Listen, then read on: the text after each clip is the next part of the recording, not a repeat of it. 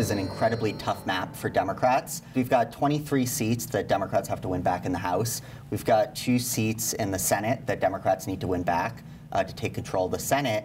And we've got double that number of seats that are up for grabs in both houses. The question over the next few weeks is, can Democrats organize and mobilize in those swing districts to not only take back the House, but look at some of those competitive seats in the Senate in places like Arizona, in places like Nevada and Texas, and really give Democrats a shot at winning there as well.